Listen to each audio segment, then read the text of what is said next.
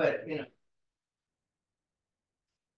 This is no place to stay. Okay. So we will have our opening prayers and then move on to our guest speaker, our esteemed guest speaker, and I think, very interesting topic. So we start with taking refuge in generating bodhicitta, once in English and twice in Tibetan chanting. I take refuge until I am enlightened in the Buddhas, the Dharma, and the Sangha. Through the positive potential I create by listening to teachings and the other paramitas, may I attain Buddhahood for the sake of all sentient beings.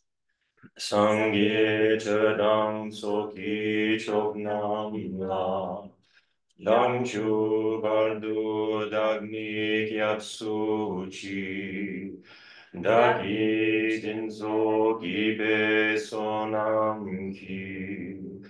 Rola penchir sangye drupamsu.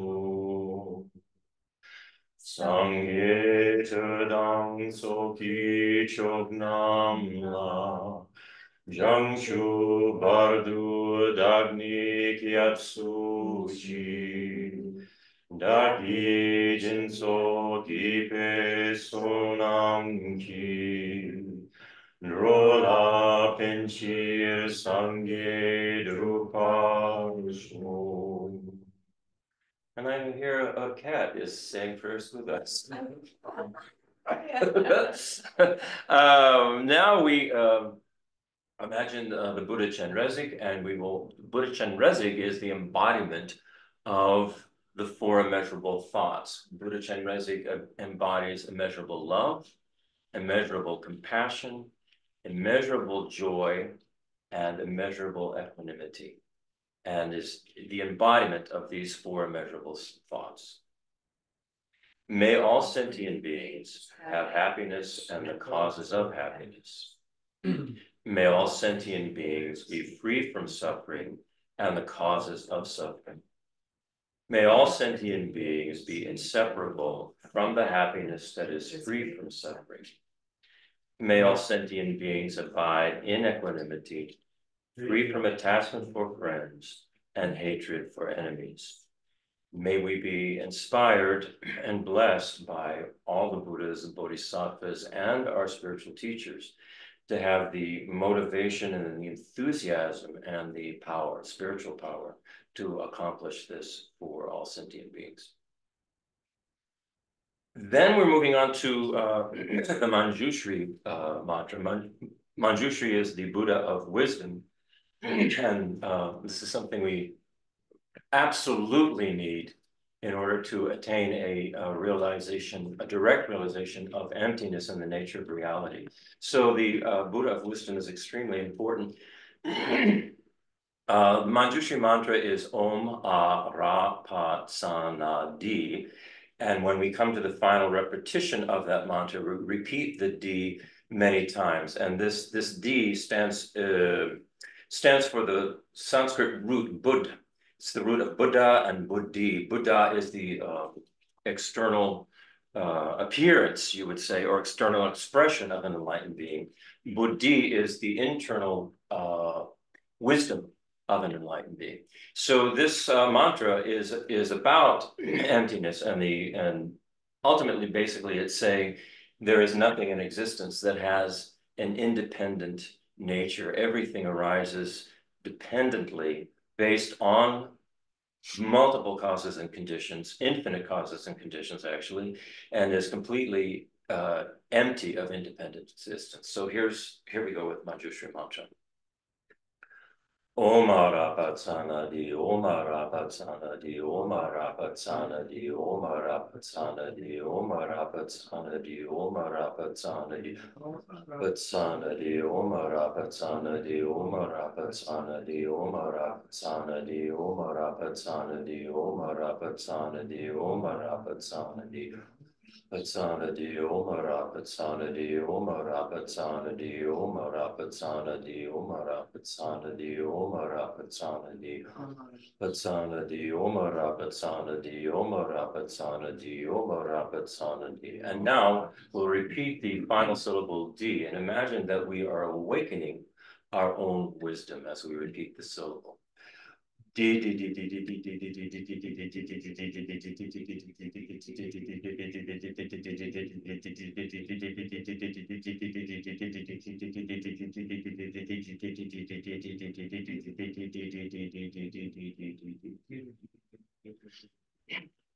Now we'll go to the seven-limb prayer, which is an outline form of the seven-limb practice, which is in the session that we did on transforming our karma, and there's also a guided meditation on that particular transforming our karma that has the seven-limb practice, but this is the outline of it. Reverently, I prostrate with my body, speech, and mind, and present clouds of every type of offering, actual and mentally transformed. I declare all my negative actions accumulated since beginningless time, and rejoice in the merits of all holy and ordinary beings. Please remain until samsara ends, and turn the wheel of dharma for sentient beings. I dedicate the merit created by myself and others to the great enlightened. And so as we imagine all the enlightened beings and the bodhisattvas and our spiritual teachers and all the dharma protectors and tantric deities in the space in front of us, we make an offering. And what we're offering here is our intention to be part of awakening, the awakening to a fully integrated, interconnected, and wholesome universe where all conscious beings have had a direct realization of the nature of their own being and the nature of reality, and have attained happiness and liberation from suffering. So imagine that we're holding all conscious beings in our hands as we recite this or sing this mandala offering. Sajipaki Jokshin Meto Ramri Rablingji Nidegyen Parti Sangye Jindu Bideru Rokunam Dakshingla Chepashu. Then we send this mandala into the hearts of all the beings in space in front of us as we sing. Idam Guru Ratna Mandala Yayataya. Okay, today we have a really new and different and special kind of presentation. Our friend Claudia Neuhauser, who's been coming to these Buddhist classes, was here last week when we had the discussion on neuroscience and Buddhism. And there was a very stimulating conversation that we all had afterwards. A lot of talk was about the cognitive psychologist Donald Hoffman and his hypothesis of the way things exist, which was among the four scientists that we were discussing, his seemed to be the closest to the Buddhist view. So Claudia she decided she would investigate the math behind David Hoffman's hypothesis that conscious beings, including humans, have not evolved to perceive the world as it actually is, but have evolved to perceive the world as a simplified, species-specific user interface. Claudia has a Ph.D. in mathematics from Cornell University. She's vice president of research at the University of Houston and a mathematical biology expert. In 2023, she and our Buddhist fellow in residence, Brian Herman, co-authored the book, The Road to Ethical Science, A Guide to Restoring Trust in Science. The book is intended to serve as a guide for both current and future scientists, as well as the lay public, in how to make scientific decisions that are ethically appropriate, which is extremely important and very beneficial right now. So thank you so much, Claudia, for having the motivation and the enthusiasm and the willingness to do this. And I'll turn it over to you now. Okay, thank you. You may expect slides with dense equations, but I have to disappoint you, no slides at all. Especially, some of you really shouldn't be looking at slides while driving at probably 65 miles per hour on the freeway. Okay, so I'm going to pick up where Christopher left us last time and also review a little bit. But let me start with something that we don't all see things the same way. And I think we can probably all resonate with this. And I don't mean by this the arguments we have with each other. That's one way of looking at it. What I want to do is introduce a few species see different than we do. But let's start with the human. So the human eye can resolve two lines about 0.01 degrees apart. So that means about 1/1000th of an inch. That's a gap we can see with our eye. It's about 6 inches from your face and you have good vision. In practice, you can pretty much see the width of a fine human hair, but not stuff that's a lot smaller than that. We can also discern a maximum of about 60 discrete flashes of light per second. So like LEDs, these small little lights, we see as continuous lights, even though they flicker quite a bit. And so that also depends a little bit on the lighting condition and which part of the retina you use. Side vision is a little bit different than what you see in the front. You can actually see a little bit more on the sides than in the front when it comes to flashes. If we compare ourselves to raptors like eagles and hawks, they have some of the most acute eyesight. Their eyes are densely packed with cones for high resolution images. So if you look at eagles, they see with about 2.5 times the resolution of humans. So we don't all see things the same way. You can also look at flies. They're particularly interesting. Their vision is optimized for detecting movement and having a wide field of view. Some flies can actually see as many as 250 flashes per second. Compare that to us, we only see 60. So that's around 4 times more flashes per second than people can perceive. Which also means that flies would actually not enjoy watching a movie. Don't see flies you're watching a movie, you know why. Because movies have 24 frames per second, so they just see individual static slides. So they see a slideshow instead of a movie. Oh, wow. Yeah, they just wonder, why are these people staring at these movies? It's really boring. But the vision is really optimized to react quickly. Like when you try to catch them with a cup when they enter the house. Yeah. Really hard to do. Because for them, it's like really slowly the cup is approaching us. They're looking at it and say, okay, what are you trying to do? You try to catch me, really? I'm gonna take it. Oh. That is very interesting. A question, would that mean that their perception of time is different than our perception of time? I would think so. For them, the cup approaches really, really slowly. Wow, right. Yeah. Wow. I mean, they can look at it and say, it's like, really, what are you doing trying to catch me with a cup? That one out yet?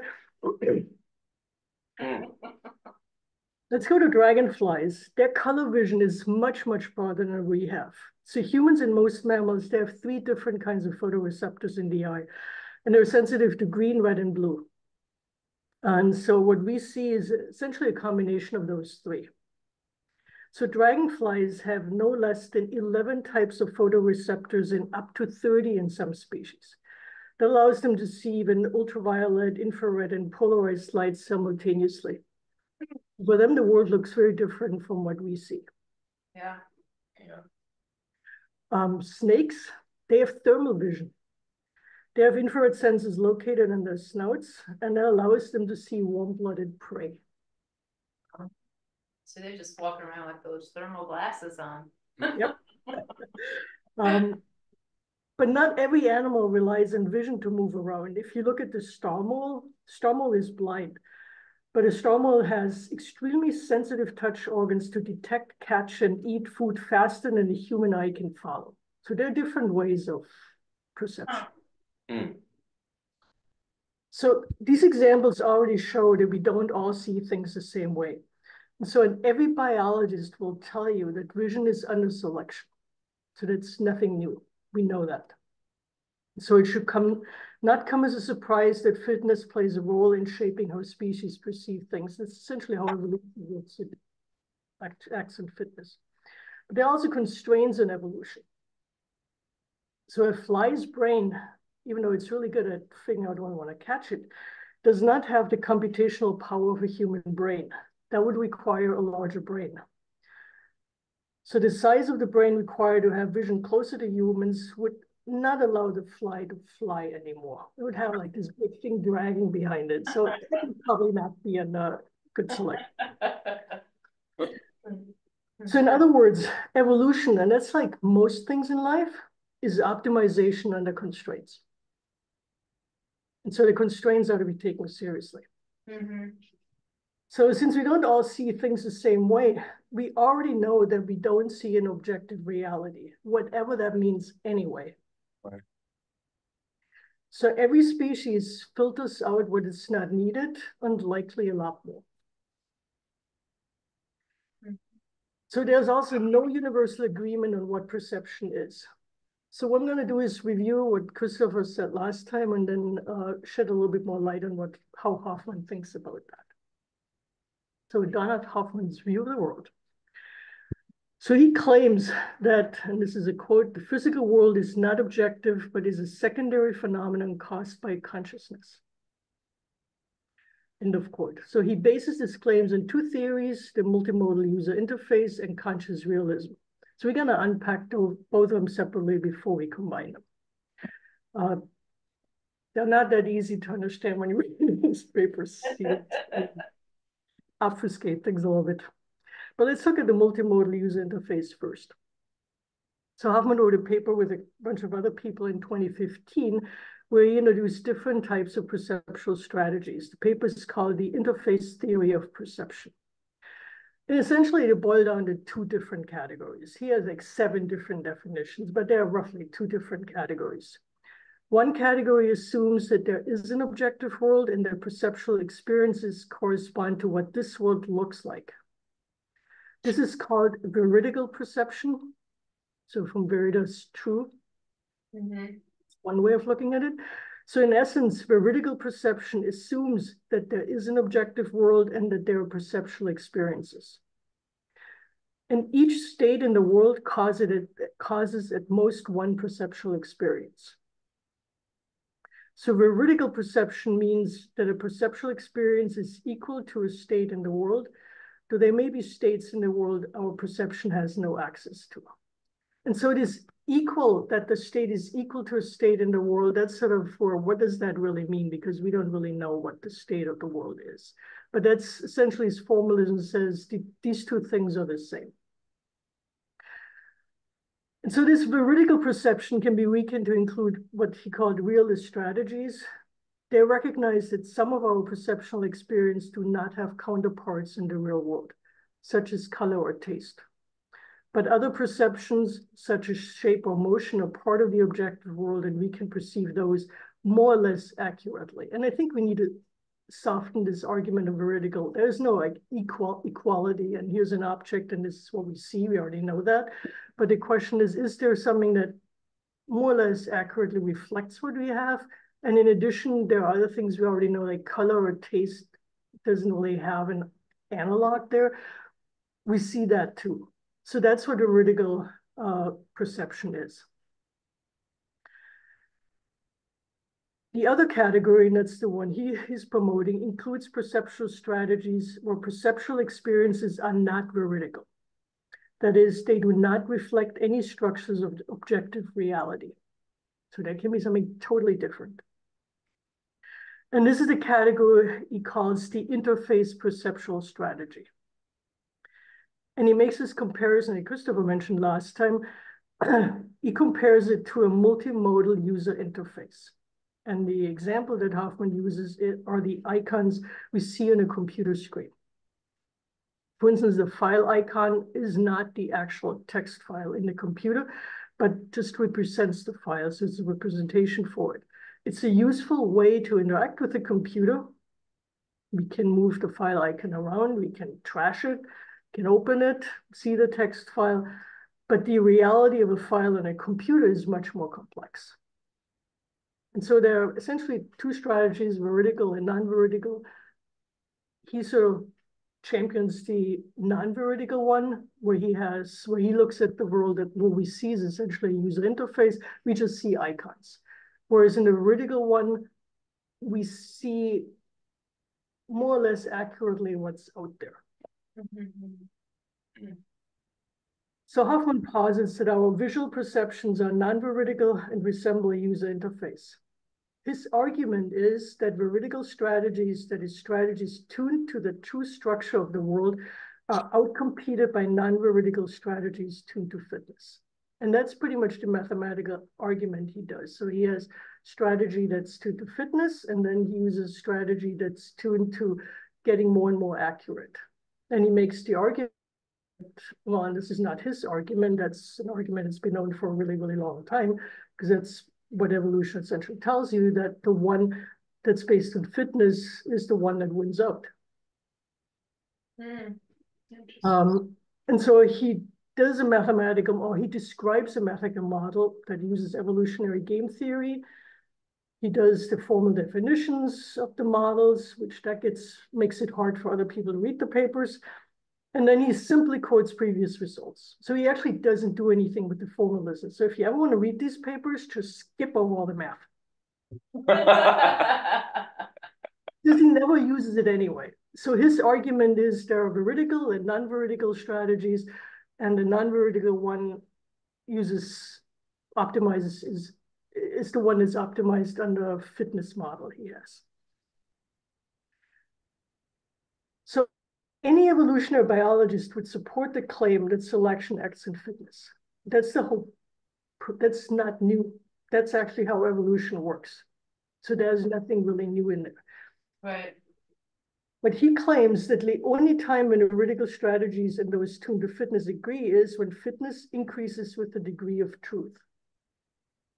So if the degree of truth, as that increases, fitness increases, the fitness model would agree with one that just acts on the level of truth.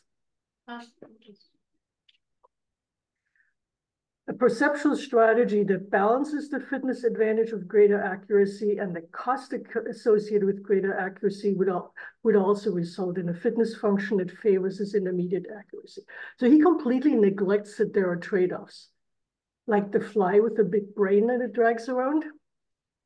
That's a trade-off. You won't have that. And so he neglects that. And so for him, the only strategy where fitness and greater truth agree is when they increase the same way. But greater accuracy comes at a higher cost. So the fitness curve is so probably low at really low accuracy and also low at very high accuracy because there's a cost to getting more accurate. And so in a model that models the accuracy under fitness, you would also end up with something that's intermediate. And you would not end up with greater and greater fitness over time. And so that's something he neglects in his assessment entirely. So the key is fitness, not whether the strategy resembles reality or not. And his definition of, as I mentioned earlier, his definition of veridical perceptual strategy is really, really strict. He sort of equates the thing, what I see is exactly equal to what's out there. And we know that actually, that can't be the case. Like if you look at a table, we don't see individual atoms. we see something because we don't have that resolution. We just see a solid table in front of us. So let me talk a little bit about mathematical models, about equations. So a mathematical model that exhibits behavior that is consistent with what we observe in nature does not prove that the assumptions of the model are correct. So that's important to realize. Just because the model sort of looks like what we see or mimics what we see doesn't mean that the assumption go in the model explain what we see. And I can give you an example named planetary motion. The geocentric model assumes that the Earth is in the center, whereas the heliocentric model assumes that the sun is in the center. Both models use different mathematical approaches to explain the same observational data, namely movement of planets in the sky. But as we all know, over time, the heliocentric model proved to be more accurate and simpler, especially after the work of Kepler and Newton, when they provided a deeper understanding of celestial mechanics. But you can have those two models, they explain the data well. But we know that the geocentric model, we're not the center of the universe. It's neither is the sun actually, but the sun is more the center of the universe of what we see.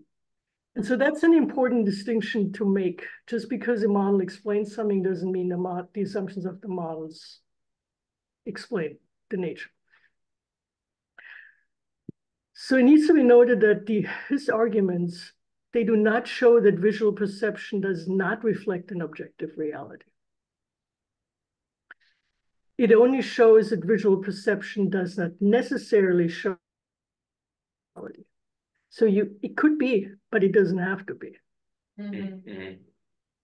So the evolutionary approach shows that our visual perception falls short of seeing the objective reality, meaning, for instance, we may not see all the details. And that is, if you take constraints into account, you end up with something intermediate. But that's something we already know. That's nothing new. Moreover, since evolution takes time, we actually cannot exclude that there will be or already is an organism where the most accurate perception of the objective world is the perception with the highest fitness.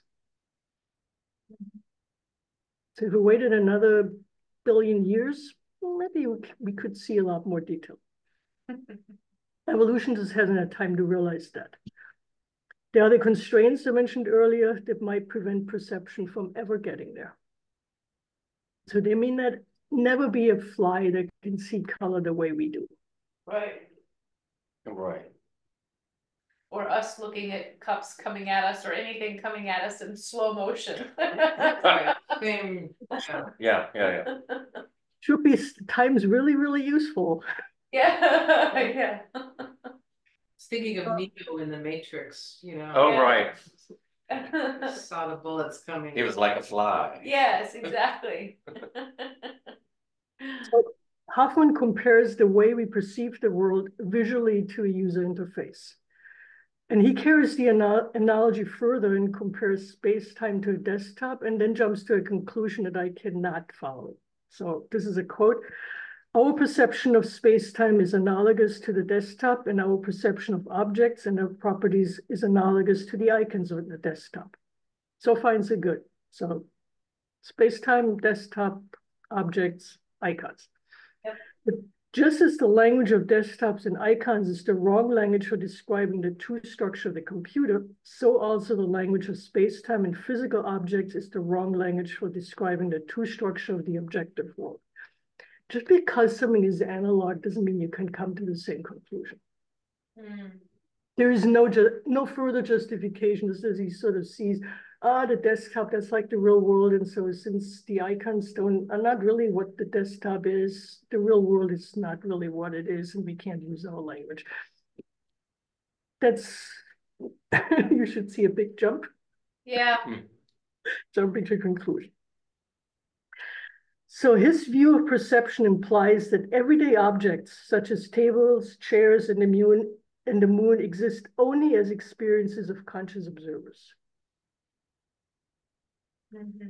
What we see is an interpretation of the object. Moreover, an object that a person perceives visually only exists when the person looks at the object.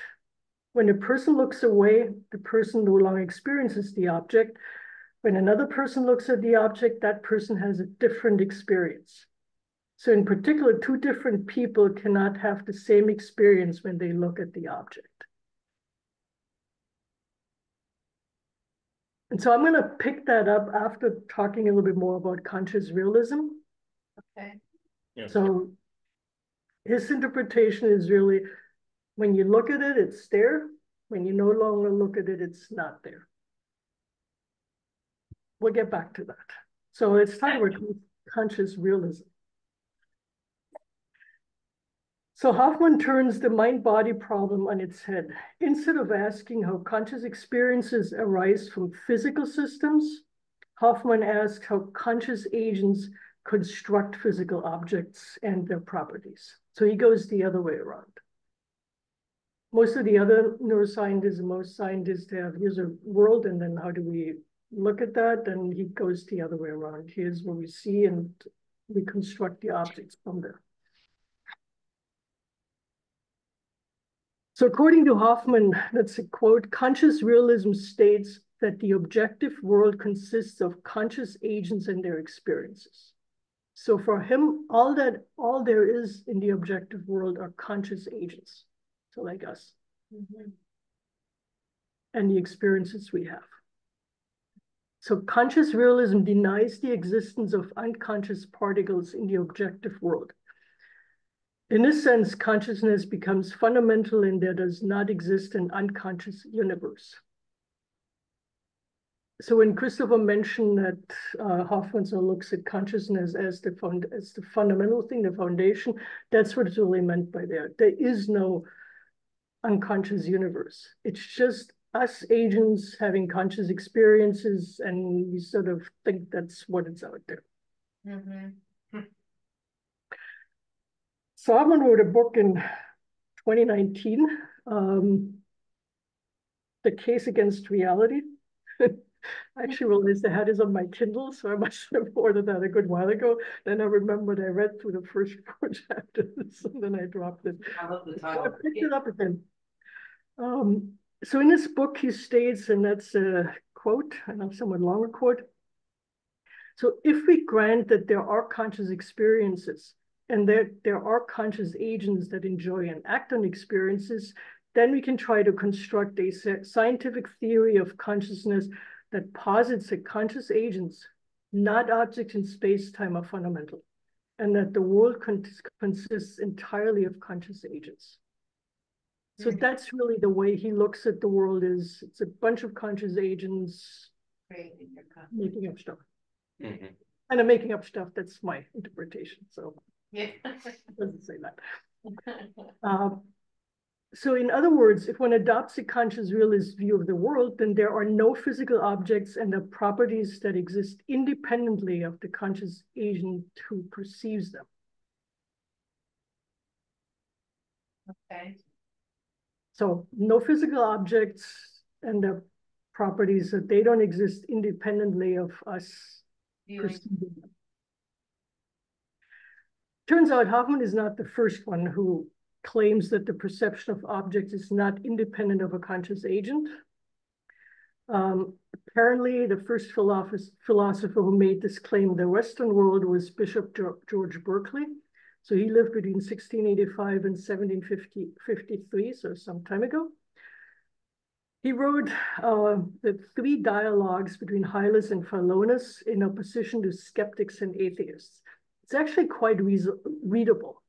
And it's actually kind of fun to read. So there are 2 protagonists in this dialogue. One is Hylas, who represents materialism and skepticism.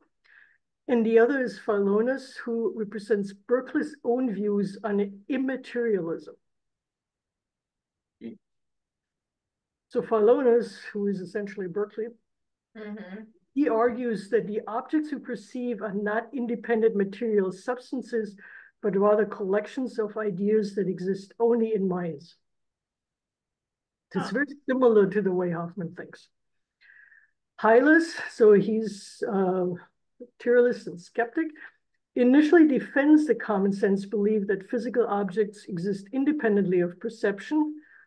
But, well, Berkeley wrote the book, so Philonis gradually convinces him that all we ever experience are ideas, so sensations, perceptions in our minds. So Berkeley, through the character of Philonis, argues that reality consists of ideas perceived by minds, and the existence of the physical world is dependent on perception. So for Berkeley, and I would add for Hoffman, to exist is to be perceived. Interesting. So it's not a new idea, and quite frankly, adding a math model doesn't really add anything to the idea because you can't really prove it with a math model. But nevertheless, Hoffman continues to develop simple mathematical models of conscious agents to understand cognition and agency. And these models, they fall in the broad class of models. They can be described as agent-based network models. Each agent follows the same mathematical rules, and there are rules that describe how they interact with each other. And there are other models for that, like the spread of infectious diseases, or models for competing species. And these models, they can exhibit really complex behavior, but they may or may not describe reality. They're mathematical models, simplified descriptions, where we make the assumptions to capture what nature shows up, to capture the behavior. And so that's actually sort of the research area I've been in for many years. So I've built these models for infectious diseases, predator-prey models, competition models, evolutionary models, and so on. And so one of the models, I worked with somebody at Mayo Clinic. He worked on virotherapy of cancer. So that's using viruses to kill cancer cells. And so these models can be quite useful for that. So we use them to figure out what properties viruses have to have when you engineer them so that they are most effective in killing cancer cells. But it's a very simplified approach. So these models can be very useful, but they may or may not describe reality. And so we cannot use that to conclude that there is no physical world. Okay, so with this, let me combine the two of them. So let me get at the core of his argument. So if one combines the multimodal user interface and conscious realism, one ends up with a world where the objects we see are icons the conscious agent experiences. These objects no longer exist when the conscious agent no longer experiences them. So that's the world he has. So the view of perception is then used to modify the question. If a tree falls in a forest and no one is around to hear it, does it make a sound? To if a tree falls in a forest and no one is around to hear it, does the tree exist? So we can say that the tree does not exist if we take what we see as an icon instead of the true nature of an objective world. Because if we no longer look at it, the icon is gone from our brain, so wherever that icon sits. Right.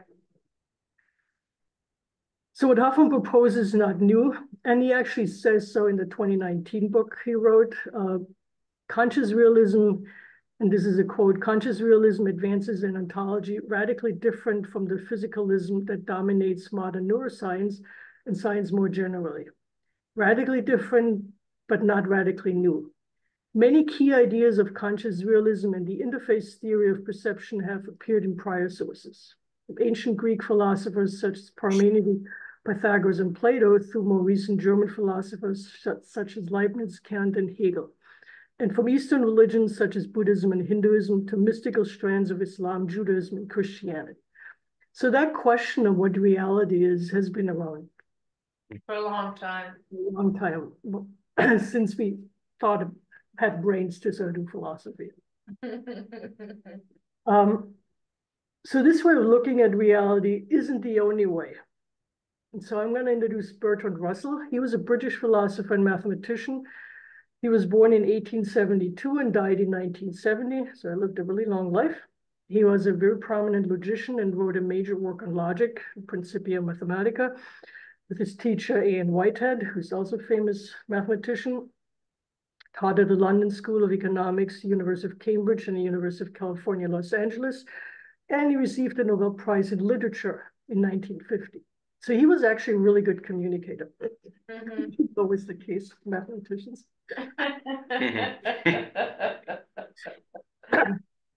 So Russell wrote about the ultimate nature of reality. He was a realist, at least in his early days. Later in his life, things went a little bit different. That is, he believed that there is a mind-independent reality. And so what he introduces, and that is so important, I think, to make that distinction between the way Russell looks at it and Hoffman or others who on that side look at it. So he introduces a distinction between public objects and private sense data. So according to Bertrand Russell, public objects are the external objects in the world that we perceive via sense data. Okay. So there is something beyond the icon. They're objective and they exist independently of any one individual's perception. So public objects are accessible to multiple observers and are understood to be the common source of different individual sense data. So if there's a public object like a table, we all look at it, we all perceive it a little bit different, but we all look at the same thing. And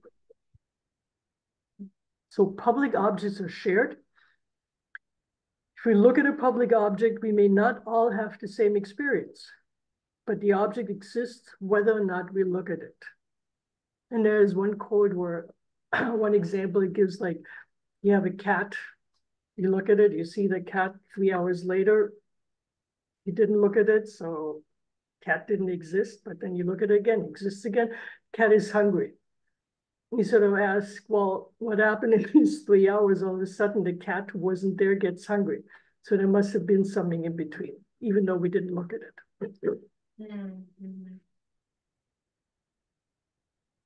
So there is no claim that what we see when we look at a public object accurately reflects reality. Visual perception is still an approximation of reality, and it's also shaped by evolution. So that when you go back to the veridical and non-veridical perception, those two theories, they actually have in common that neither really thinks that we see the objective world accurately.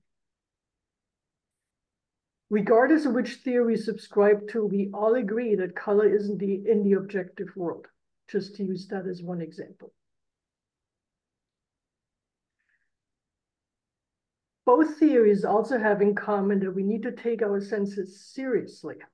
So Hoffman gives a very compelling example in his 2019 book, where he says, I must take my senses seriously. Must I therefore take them literally? No. So he makes a distinction between literal and seriously. Logic neither requires nor justifies this move. Evolution has shaped our perceptions with symbols like streaking green dot or biohazard triangle that warn us and guide us without depicting the truth. So yes, if I see a rattlesnake withing my way, I must take it seriously. But it doesn't follow that there is something brown, sleek, and sharp of tooth when no one observes it. Snakes are just icons of our interface that guide adaptive behaviors, such as fleeing. And so it says, like, if I don't flee, well, I get killed and I can't reproduce. So it is under selection. So don't jump off a cliff. Don't jump out of the window. That has real consequences. Yeah.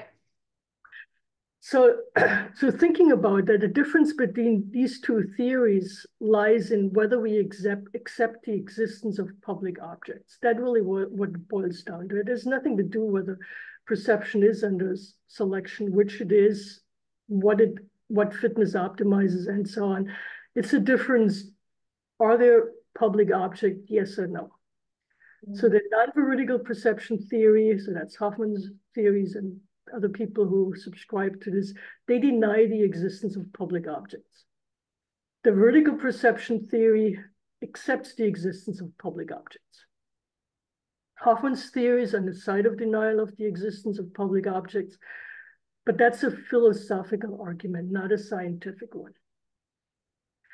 in some ways, there's sort of a way to reconcile the two views. It's not a complete reconciliation, but you can sort of combine the two.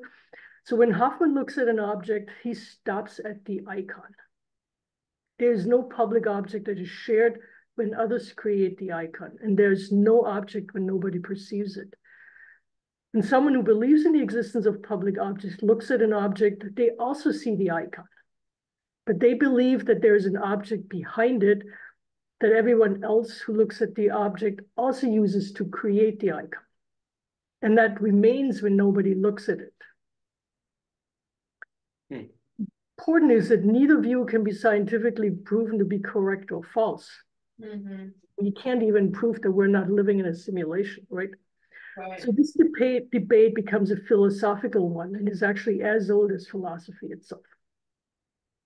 Yeah. Yeah, that makes sense. So that's what I got out of reading all these papers. The impossibility of proving anything. Yeah, really. I mean, that's really great, Claudia. Thanks so much for doing that, because it is true that there so far there's been no proof that consciousness arises from matter, and there's been no proof that matter arises from consciousness. And what it makes me think of what you were talking about in Buddhism is what the Buddha talks about as conventional reality and ultimate reality. And the Buddha says that consciousness exists. It is, undeniable that we have the experience, we have awareness. But Buddha also says that a very, very, very subtle form of matter exists, which is at the level of light energy. And so that the consciousness and this light energy are always interacting with one another. So that, in other words, and I know quantum physics has gotten to this point with many objects. They can get down to the smallest particles that are imaginable, and a light begins to emit from them, and it begins to emit in like a prism, like rainbow color. So at the essence of every object that we're looking at, quantum physics would say there is some kind of light. And what the Buddha says is that we are interacting. We have neither consciousness exists independently, and neither does the light exist independently. The light is always coming from previous moments of the light, and the consciousness is coming from previous moments of the consciousness. And there is a sort of a dynamic interaction between them, but that interaction is not an inherently independently existing interaction, and neither is the consciousness, and neither is the object. So it's partially what I hear coming out of this is when we see the objects out there, like the table, like you mentioned, we all conventionally agree that that's a table. Otherwise, how could we function with anything? I mean, that's the way we function. We all have an agreement as human beings. I assume animals have their own kind of agreement that I don't understand, but we all agree that they're animals, right? And and everything's through that agreement, we can see that everything has a function and a place, and we know how to work with it to achieve things, to achieve goals. But at the ultimate level, what the Buddha says is that all of the things that appear to exist independently actually exist in a very interdependent way, so that the consciousness can affect the appearance of the matter, or affect how our response, and the matter itself can be affected by the consciousness. I mean, that's quite obvious. This particular piece of matter was put together by a consciousness. It's not, it's not like in the form of a tree. So it's kind of, I don't know that there's an answer that we can pin down, but Buddhism does not do what Donald Hoffman says. Buddhism does not say that there's nothing out there at all. But Buddhism says there is nothing that exists independently, the way that it appears to us, and that everything is interdependent and functioning in ways that we don't yet comprehend, and we don't yet have the kind of, we don't have the capacity to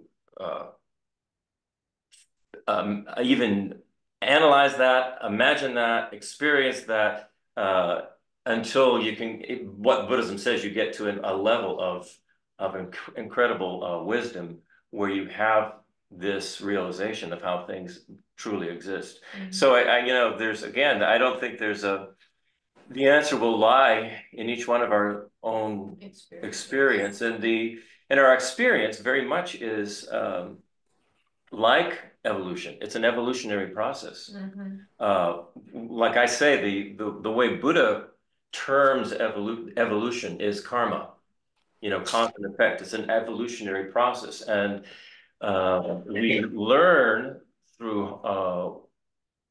to change the actions that we engage in of body, speech, and mind, depending on whether those actions give us a result that is beneficial to us, or those actions are presenting a result that's harmful or destructive, whether to us or to whatever appears to be outside of us. So it is a form of selective evolution. And it's interesting. Buddha does posit, which is not most, I don't know that any Western science posits reincarnation. So Buddha does posit that the consciousness will leave one particular body, and depending on its evolution of karma, will come into a different kind of body, or the same kind of body, or, yeah. But there's no proof. Yes. Yeah. Yeah. No, I mean, this is all super reminiscent too. There's a writing by Jetson Kappa, where he's really going through. He gives a presentation of how the mind-only school conceptualize how karma works, and it hits on a lot of these points very specifically. In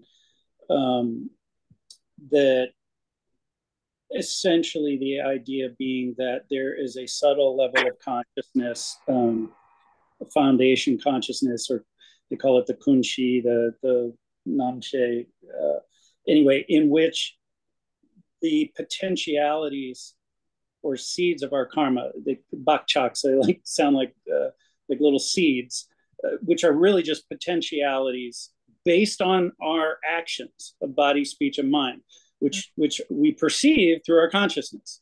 Right. Mostly what drives how a consciousness ripens for somebody is how we perceive that.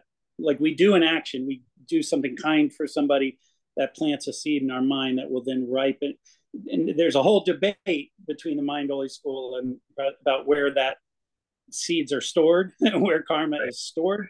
But essentially, the argument, I believe, if I recall correctly, in at least in the mind-only school, is, and possibly the Madhyamika Prasangika also, is because there's a famous story, some of you, or analogy, where three beings, a human, a hell being, and a hungry ghost, are all looking at a glass of water, and they're perceiving three different things. One, we're perceiving a delicious glass of water. Others, the hell being is perceiving pus and gross, and the hungry ghost is seeing water but can't. Like, they're having completely different experiences of it. And anyway, there's a whole commentary on that and debate where, well, are they valid? Are they each having valid perceptions? Is there anything really out there? Exactly.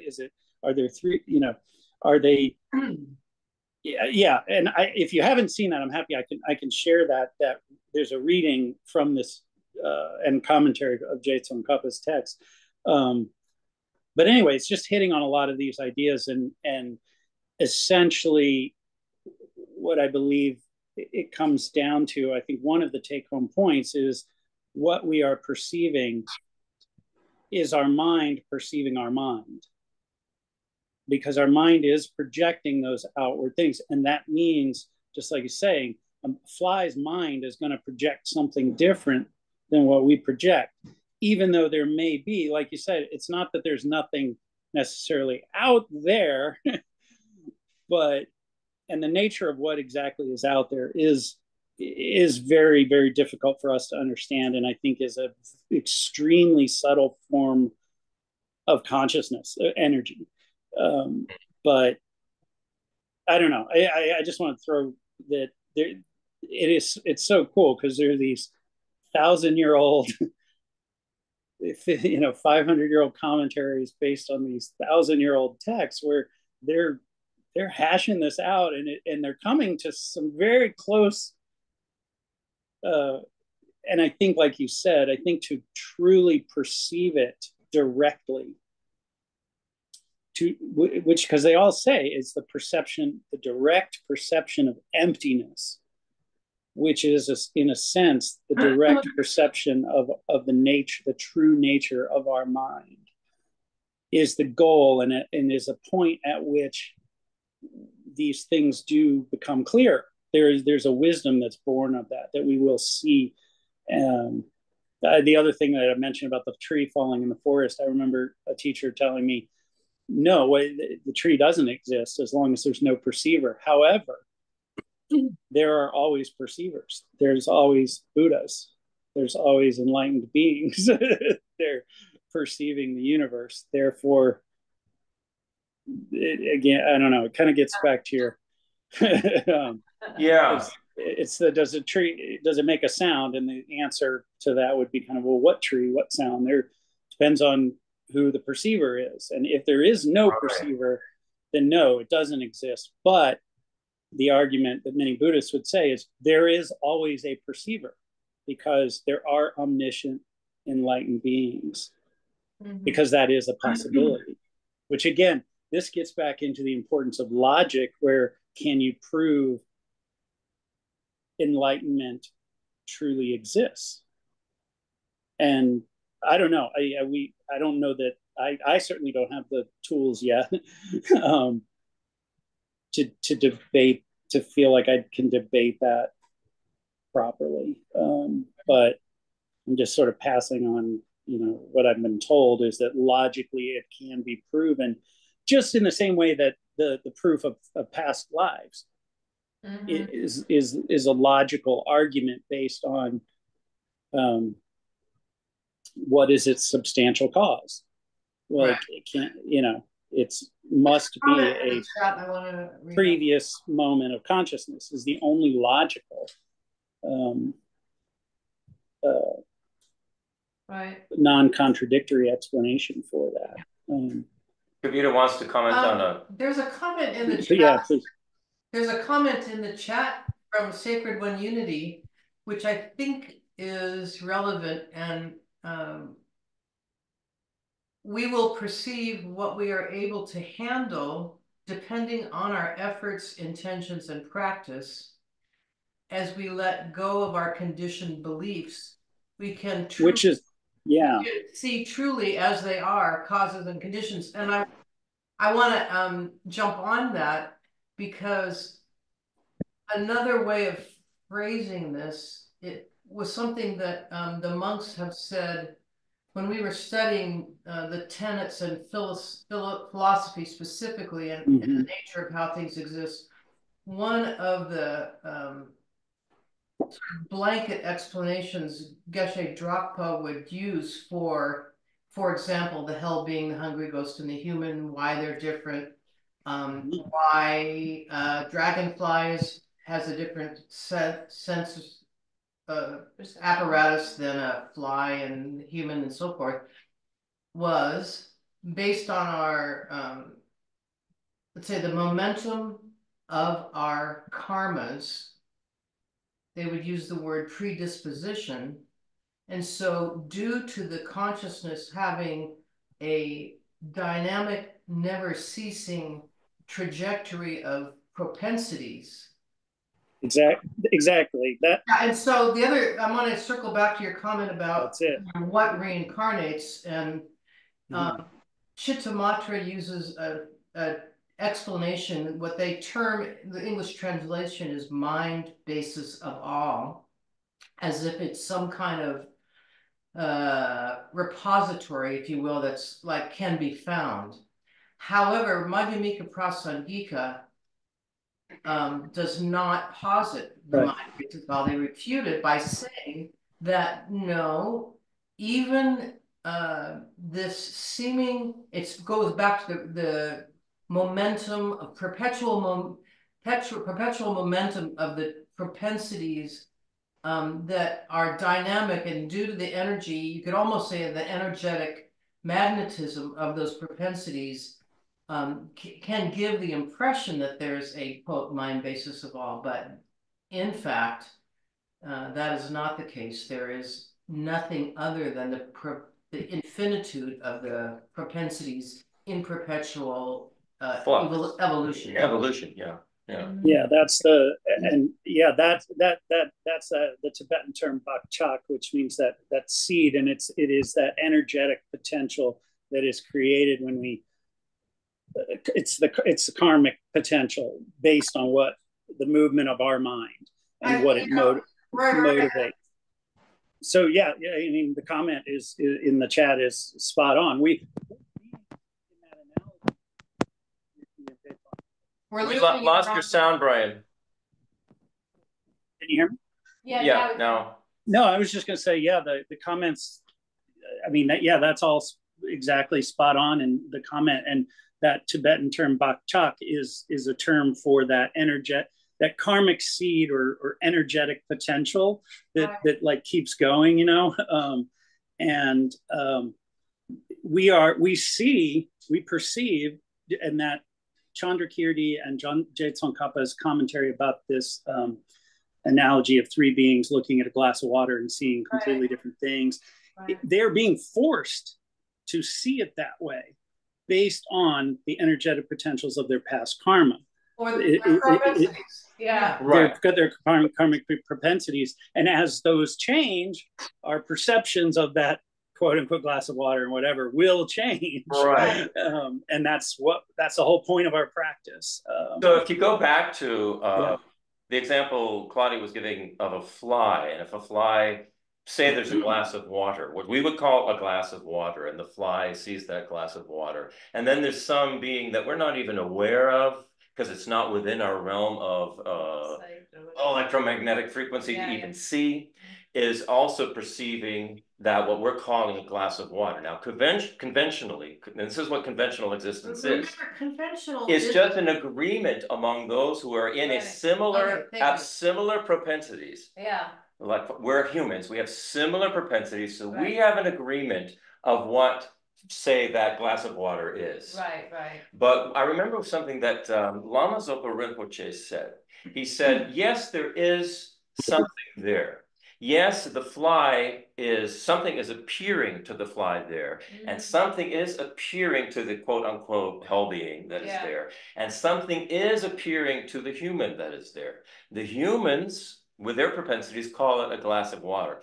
But Lama Zopa Rinpoche said, what is actually there is so subtle that it's as if it was an illusion, as if it was illusory, because it is so subtle. And this goes back to what I was talking about with just basically light energy and the propensity for particular beings and whatever level they're at to see it or experience it in completely different ways. Like you said, Claudia, the fly has a completely different experience than we do, but there is something that is there that the fly is bouncing off of, or that it's appearing in a particular way to the fly. It's appearing in a particular way to the humans. It's appearing in a particular way to some other kind of consciousness. And that's way more subtle than what we usually tend to think of. And yet it circles back to the importance of morality and ethics and how our conduct over infinitude time, the more moral and non-harming and so forth. It's interesting because it circles back to a very practical thing of the importance of morality and, if you will, extend that to compassion. Go further. Why is morality and compassion important? Take it further. Why? Well, what I'm pointing at is if you take this conversation of how appearances appear back to you, then the more, you know, your experience becomes one of bliss ultimately. You become happier and less suffering. And everything you see becomes happier and less suffering. But why? Why does that? Because your consciousness is perceiving every action and thought of behavior, speech, and mind that you do. You are perceiving, and it's like I've had a video recorder, and it's creating the potential as it's being recorded in whatever your foundation consciousness or in your mirror eye or whatever, you know, wherever we want to get into that. That's a whole nother debate. But our own perceptions of our morality are what will ripen later, are planting seeds essentially that when the conditions are ripe will ripen. And that's the whole definition of good and bad karma, is simply, if something ripens that will hurt you, or something that ripens that will feel pleasant and wonderful. There's no good or bad, inherent good or bad. It's just, is it going to hurt you or help you? And that depends on a lot of those things we talked about earlier, like your motivation, your intention, the things that plant those seeds. But you're right, Kavita. I mean, at least as I've always been taught it, this all points to the importance of morality, that you cannot talk about emptiness without also talking about karma, right? Like, because karma is what makes emptiness is what makes karma work, and our perceptions of what we do with our body, speech, and mind will ripen, create potentialities that will ripen as either pleasant or unpleasant experiences. And the Buddhists taught us that, you know, those 10 actions that, hey, these are going to ripen well. If you do these 10 things, they're going to ripen really, you know, in a bad way. And, you know, again, try it out, see what. Right. I think that's why that is the very first practice that the Buddha has us do, which is the practice of morality. And the reason I was trying to get, what's the reason? And the reason is that we exist in an interdependent system. We don't exist if we existed in an independent system, nothing could interact, nothing would move, everything would be frozen solid. But this is a very fluid, interdependent system. And in the system of interdependence, what works is not destruction. What works is not things that are going to cause division and separation and break up that interdependent system. What works is things that nourish and cultivate an interdependent system. And we can translate that as morality, ethics. Ethics cultivates interdependence, a healthy, wholesome kind of interdependence. You know, compassion cultivates healthy interdependence. Things like anger and war and killing and destruction break up and sort of try to cut into pieces all of this interdependent system. And that's why they create suffering. And basically it comes down to what works and what doesn't work in an interdependent system. Right. That's why I think, you know, morality and compassion is what is driving the evolution that we're experiencing, whatever phase of evolution we're at. Yeah. I don't know if Sacred One Unity wants these ideas shared, that other ones, some other comments. Well, they're putting them down, so. In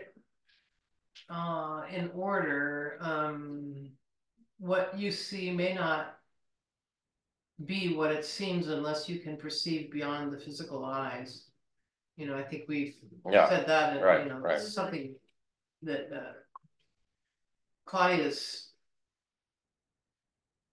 covered and we've talked about it, and then this behavior and stuff, morality matters because until we are awake, we cannot truly see the karmic actions. I'd like to just insert an overarching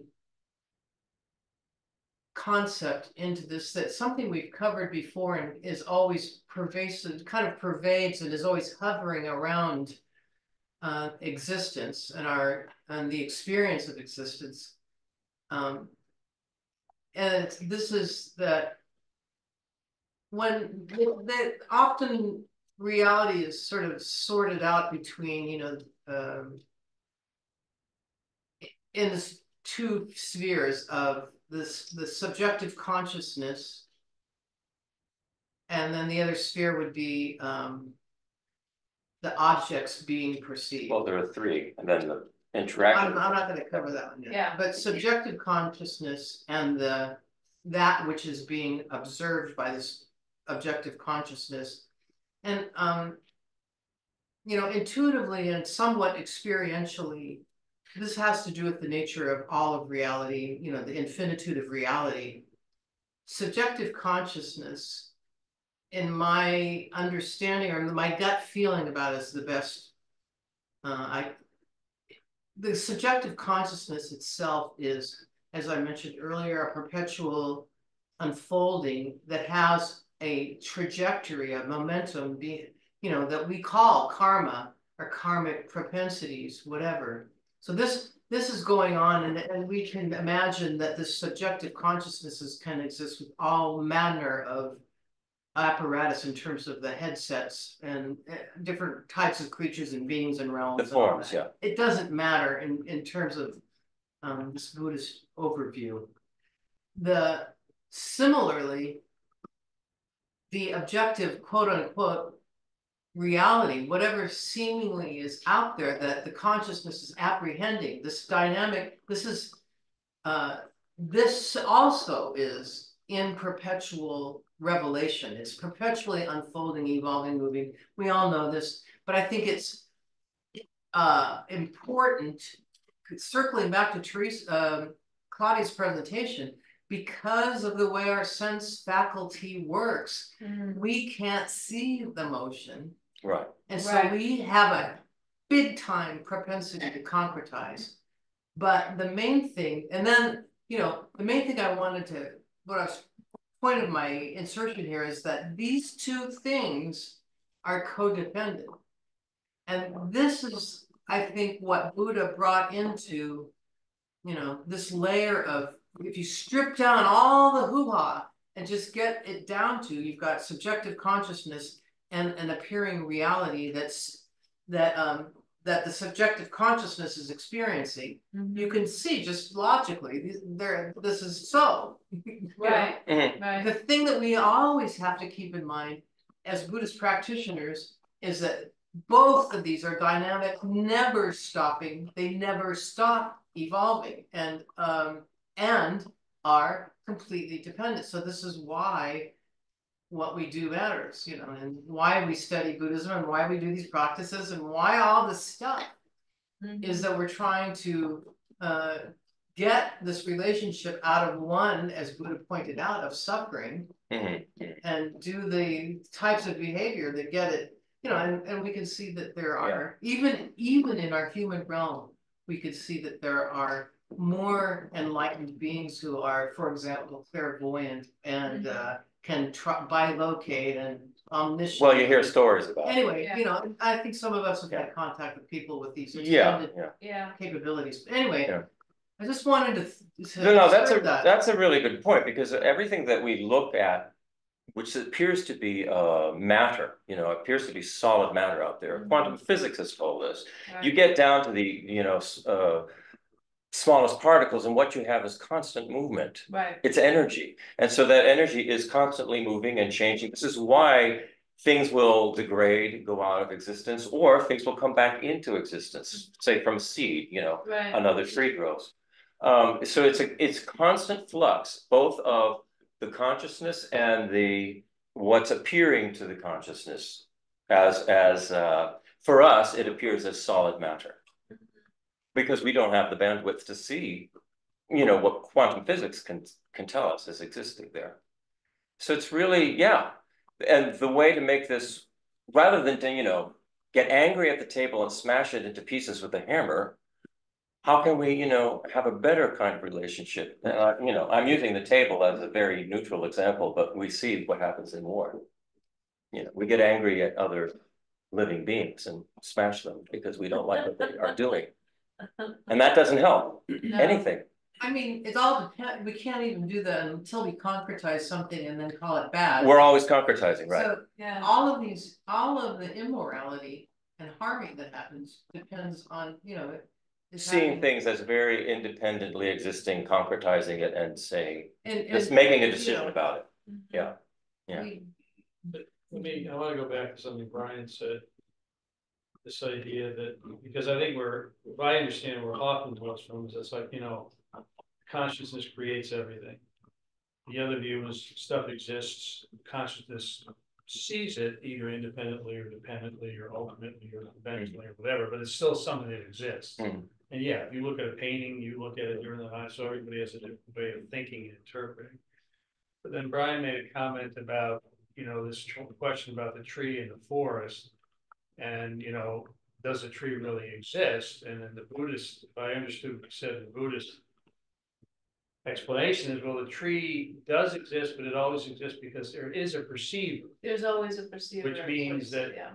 and I guess I might probably be equating the perceiver with a consciousness. Well, I am too. So, Yeah. but that would then go back to tend to side more with the Hoffman approach, that the consciousness actually dictates the existence of that, which is not what I mean, Buddhism, I thought, said things exist, they may exist interdependently and not independently, but they do exist and you do observe it. So that's one kind of thing I'm trying to clarify in my mind. And then the second thing, which is something that we've talked about before, which continues to be a struggle, is that, you know, as your consciousness evolves and as you continue to see things either differently or more clearly, or I'm not sure more clearly is the right description. Just as you perceive it differently. You know,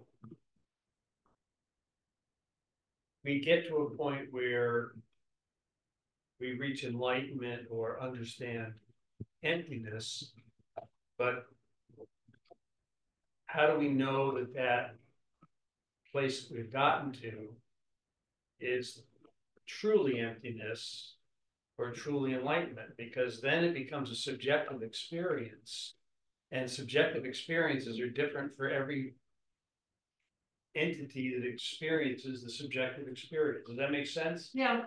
Mm-hmm. Mm-hmm. I don't know. Well, You know, I'm just gonna throw this in because it doesn't exactly address your question, but it's sort of related. It's a simplistic analogy. Mm-hmm. But we know, I'm likening the evolution of our consciousness, and I would say that it's not that it changes, or I'd say it expands its capacity for bandwidth. Okay, let's just use that as the working hypothesis that I'm about to spew out here, which is, the analogy would be in the same way that I'm in this room, so right now for me, this is what exists. I go up on the roof of the room, and then suddenly the yard exists. You know, as I ascend in altitude, I see more of what exists. You know, this is not a new metaphor, but my bandwidth, and using all my senses, my bandwidth increases. You know, again, all these analogies have their limitations, but I think, I'm guessing, Brian, in relation to your question, that as we expand our bandwidth, there's probably a point that we will be hard pressed to relate to how we used to think now, as compared to almost like a little toddler, and as compared to how, you know, we think now.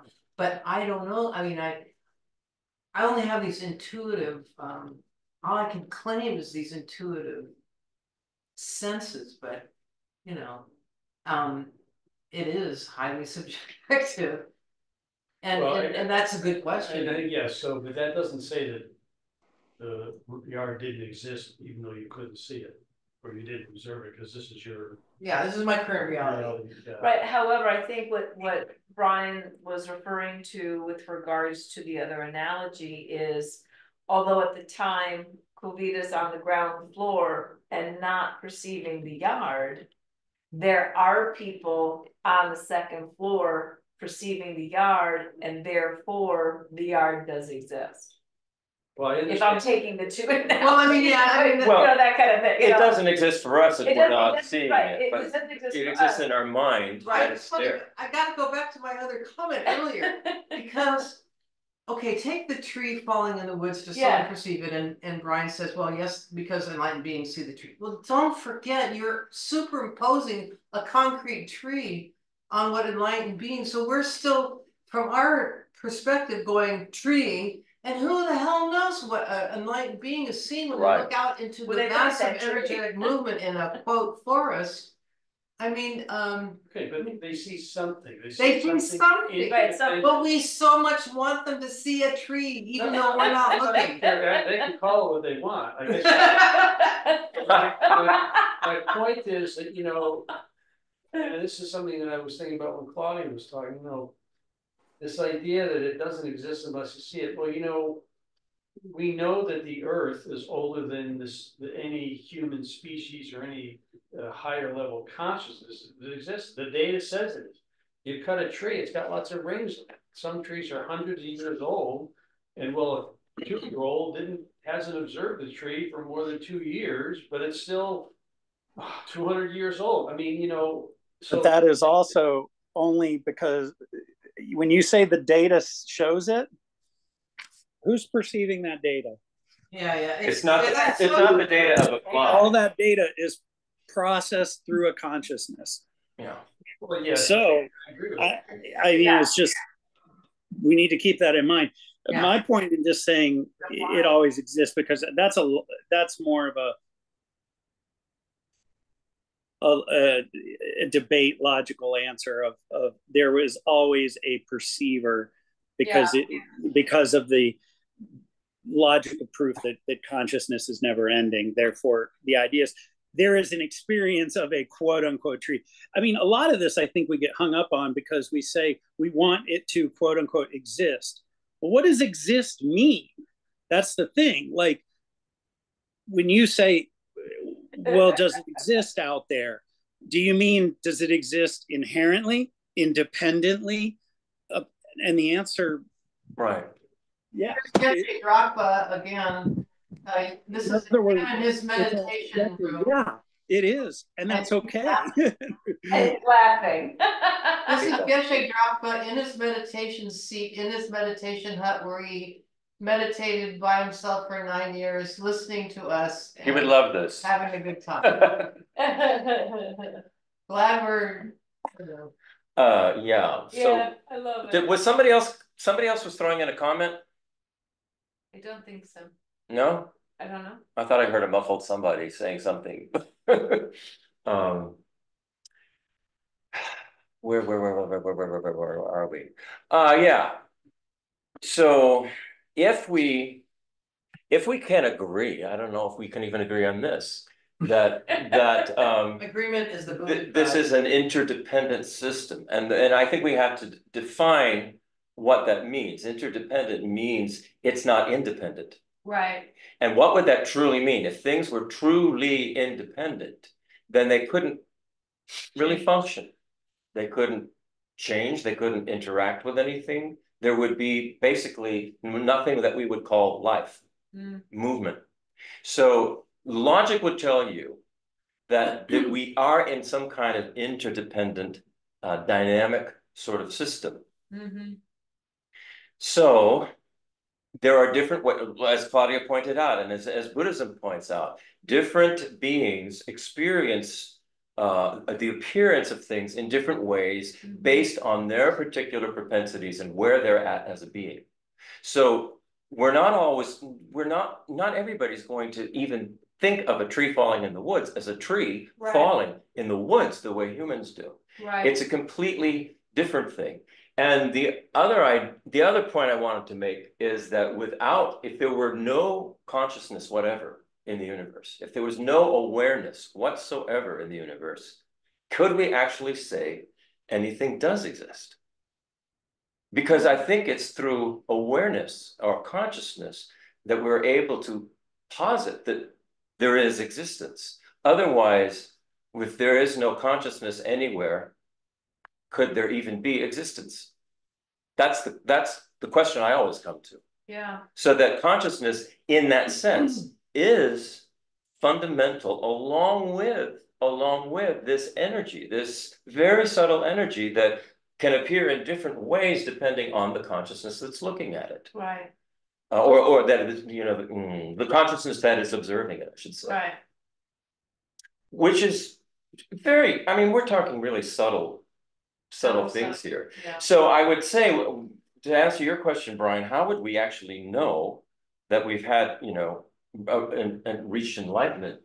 And I think the answer would be, we would have such a sense of connection and kind of a happiness and a joy and an understanding that, whoa, things can really, it is possible for things to work properly and wholesomely in an interdependent fashion. Mm-hmm. I have found this for myself.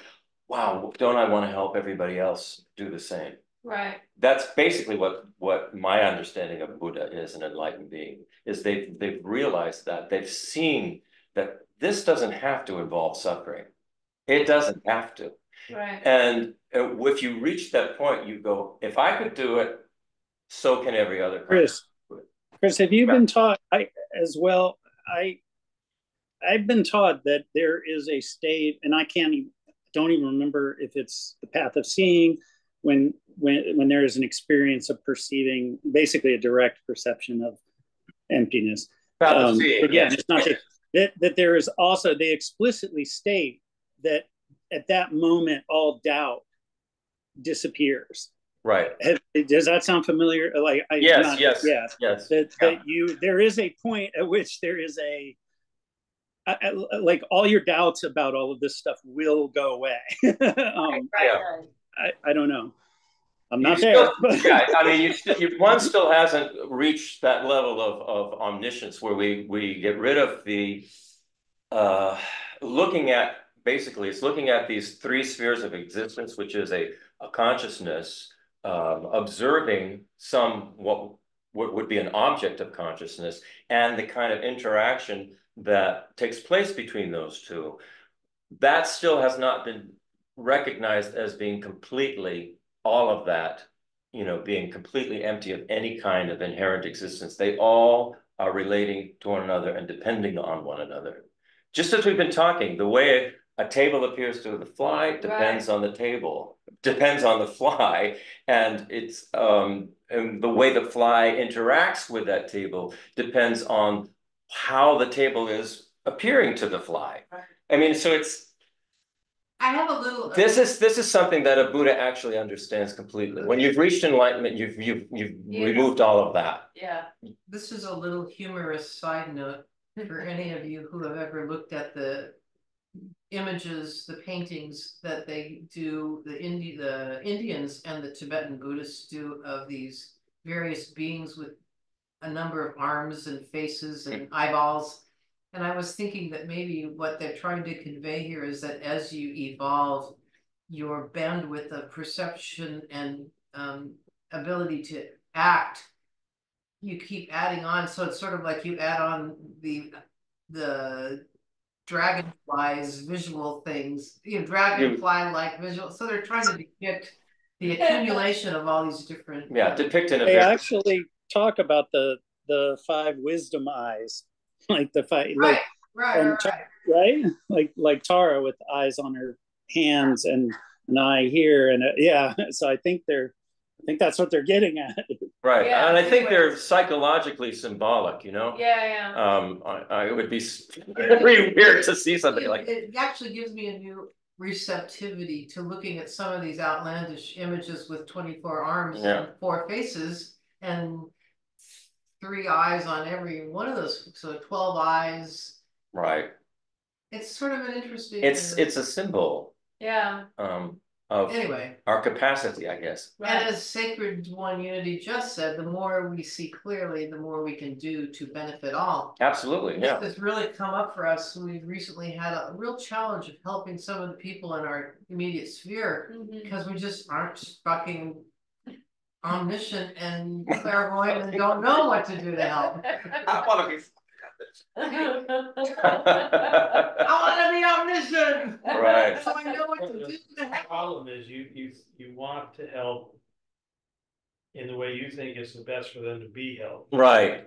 The, Right. the reality is that We don't know what the reality we is. don't know. Not yet. Well, that's exactly what I'm saying. Yeah, Yeah, but right. what's happening is probably exactly what should be happening based upon their karma, Causes and your conditions. karma, causes and conditions. So, you know.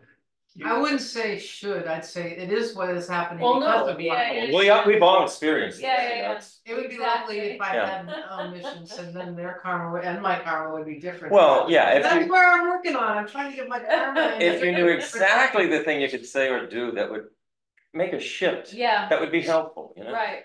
Wouldn't that be wonderful? You know? I know. It's like going back to the four I men. have a Yeah. big shift that has stuck with me from a Buddhist, a Tibetan Buddhist nun who, in response to one of my big angst questions, was just fucking do it. And I mean, that was many years ago. And whenever I get into this sort of angst, like self-doubt, shame, pity, whatever the hell, it's just so incredibly helpful. Yeah. I don't know what that had to do with You know, I We'll want to believe in this, but I Oh, yeah, run this, I run a family support group for families who have people with severe mental health issues. And almost to all of them, including myself, you know, over the years, people will come in and say, well, you know, what can I do? How can I change this? How can I make this person better? How can I, you know, and one of the things that you have to understand is that, you know, you are limited in your capacity to affect change, and you're affecting change, or you want to affect the change in the way you think it should happen. Right. But that's not necessarily the way the change is going to happen, or that you have any special control over making the change happen in the way you want to. Right. And you can try, and you can show people the path, or multiple paths, or multiple options, but you know, you're not what is it? Omniscient. Omniscient, Yeah, and yeah. you're not able to control the actions of anyone else. Yeah. And so that's all that you can do. Right. Even you know, if there is a Buddha, if there is such thing as Buddhas, and if they are omniscient, well, then you'd have to say, well, they can't change anybody either. If they don't have, that's, omniscience is not a power. Or say, you know, there's an omniscient God. Well, wouldn't they have changed everything already if they could have, right? That's omnipotent. Well, that's omnipotent. That's the No, difference God between is omniscient and omnipotent. Yeah. Buddha is not omnipotent. But if God is omniscient and omnipotent, well, what's going on? Yeah. Why is there suffering? Yeah. Right. Exactly. So there, clearly, this is something each consciousness has to transform themselves. That would be my conclusion. And there is help. Definitely, like you're helping the group, the family group, or there's help from our spiritual teachers, or there's help from, you know, the Buddhist teachings. But we are the ones who have to make the change. Do it. Yeah, have to do it. We need to find a Buddha who's alive today and find out what they think today versus. Well, you know, many people think His Holiness is the emanation of the Buddha Chenrezig, but you know, I mean, how can you even measure that? Or It's like trying to, you know, I mean, we can't. They say that us regular beings would not be able to see a Buddha. Right. So, you know, let's say His Holiness is a Buddha. We wouldn't, because of where we're at, we wouldn't be able to see his Buddhahood. We wouldn't have the bandwidth. Yeah, I've right. heard these stories, but apparently, you know, some enlightened beings see, actually, when they look at him, supposedly, they see Chenrezig. Okay. I can't sit there. We're past time. I didn't realize this is great conversation. Second One Unity says, when desire no longer drives us, we are moved by our heart, and that benefits all. It's our freedom to change ourselves. A Buddha can see you, but one cannot see a Buddha until one sees oneself as a Buddha. There you go. And Well, okay. Thank you again, Claudia, for, continuing this very, stimulating conversation we've been having. I think we will get back to the orthodoxy soon. What orthodoxy? The books. Oh, well, even that raises all kinds of things. What we're going into next is the 5 paths and the 3 spheres and all this stuff. So Nagarjuna doesn't let up. One Unity says, thank y'all. Hope to meet you someday. And likewise, Sacred One Unity. All right, let's just close with some dedication prayers. Let's do the final dedication, bottom of the 2nd page, in English, so we know what we're saying. In all my lives, may I not be separated from true lamas, and so enjoy the splendor of Dharma. Fully perfecting the virtues of levels and paths, may I speedily attain the state of Vajradhara, which is the primordial Buddha that we all have the capacity to become. And then the final dedication prayer at the bottom of the 3rd page.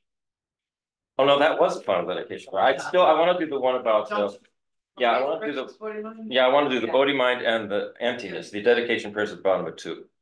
Yeah. May the precious Bodhi mind, not yet born, arise and grow. May that born have no decline, but increase forevermore. May the view of emptiness, not yet born, arise and grow. May that born have no decline, but increase forevermore. Thank you, everybody. Thank you, especially Claudia today. You know what? Claudia, do you have that written down? Yes, and I can send that to, I'm probably going to send it to Brian. Who can send and then you can send it to me and I'll put it in the study guide. Yeah, thank you. Thank you so much. Awesome. Thank you so much, Claudia, and everybody else. Thank you. Okay. Love seeing you, as always. This was great. Love to all you Zoomer people. I'm shutting us down now. All you Zoomers.